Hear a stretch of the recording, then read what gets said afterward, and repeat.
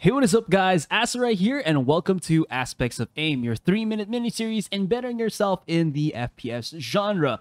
If you're a beginner, it's the best for you. If you're a veteran, you still might learn a thing or two. So, getting started into it, we are going to be talking about peaking, which I think is probably one of the important things that you have to understand or know how to do as you delve deeper and deeper into these tactical shooters, at least for this one, more specifically for Valorant, because peeking basically allows you to get information without really exposing yourself to danger for a prolonged period. Because usually, for example, here, I think this is the best angle to work for it, is you want to get information, right? If you're on Haven map, you're on C, defending, ... You want to be able to get that information. Let's say you're not a Sova. You can't recon dart or anything. You have to peek in and peek out. But this motion already is pretty good. It's the kind of the basic default of peeking, basically strafing in and out of cover. You get that kind of little bit of information. But you see, the issue with this kind of movement is that you're a bit too out in the open. If you think about it, all of your body is exposed up until this point, right? So if you're peeking out like that, if you're going to be white peeking, that's actually not a good thing. So what you want to do when you're going to try to peek is to minimize the time that you're exposing your body, or at least if you're going to be peeking, try to not show any part of your body while also trying to get that information. And it is possible. Like, it's not only strafing that you can do to get that info off. There's also some things that you have to know about, which is angles as well as peeking, but I'm just going to try to show you the default movements. There's also the other one, which I think is easier to do. So first of all, you just have to know how to do a strafe jump. So basically, strafe jump is that if you jump up, you see that I try to press left there and try to go to the left, but I can't really do it. So what you have to do is when you're going to be pressing A as you're jumping like this, you're pressing A, right? You also have to move your mouse going to the left. So you can see my hand here on the webcam. Is that like that? So when you're jumping, it's supposed to look like this.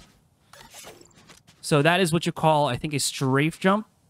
Is you move left with your mouse and your key press, and you can do the same thing going to the right. And why I tell you this is if you kind of culminate all of that into this movement, it's going to be really cool. So you can do something like this, which is to peek out and then just strafe jump like that. See that? So what I did is I strafe jump to the right, and then as I'm going and getting that information, I come back with a strafe jump to the left. So it's very simple. And what's kind of good about this jump is, or this kind of style of peeking, is it's very fast. Your opponents can't really respond to how quickly the visual information of you jumping out is in front of them. So it's really, really good. See, also what's kind of good about this is in Valorant specifically, there is a very pronounced tagging system. So if you try to strafe up like this, you might get tagged, and your speed to actually get back into cover is slower, making your opponents shoot or hit you more with their bullets, or at least be able to retaliate more with the bullets if you're trying to peek out. But with this one, even if you're tagged mid-air, you still should be able to use that momentum to get back into cover. So this one is good. Of course, the only caveat is you have to know what you're looking for as you're peeking out, because I only had like a split second to see what was coming out of the corner.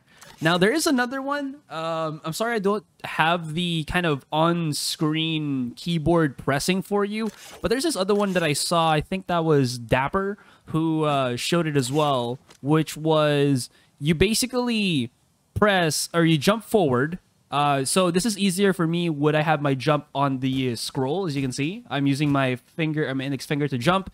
So you jump forward, right? You saw that motion? So the motion here is if you're going to be jumping to the right, forward right, as you peek out, you immediately press left, then back. So what this does is, okay, it's a little bit difficult. This isn't really the one that I use. So you can see as I jump out, you can use the kind of negative or the rear momentum of the back button to kind of get you a nice little peekage. But the thing I don't like about this is if you're not really used to it, you can see, because I'm not used to it, I do tend to not get back into cover, which kind of sucks. So at least for me, this one is much more viable. It does kind of need a little bit more, I think, momentum and movement. As for the other one, not as much, but still does a little bit. See? So I just peek out and then jump right back in. Peek out. Yeah, it takes a bit of practice for that third one, but definitely the first and second one are much more usable for you. So you can just peek out like that real quick. If you can, try to minimize the time that you have to like peek out. So as soon as you see the back, you immediately, or as soon as you see the opening to see long, you just pull yourself back into cover. Because if you're out too long, basically if you strafe out and peek out like this, you're exposed. You can't really get out. Also, as an extra, the reason why I do have or picked raise here is I believe I did put this out with my positioning video early on, is that you can peek out like this. You know what? You can use your abilities to peek out and do stuff for you as well. Anyways, thank you so much, guys, for tuning in. Hope you guys enjoyed. I know, again, it's a sham. It's not 3 minutes anymore, but hopefully it still was educational for you. See you guys on the next one.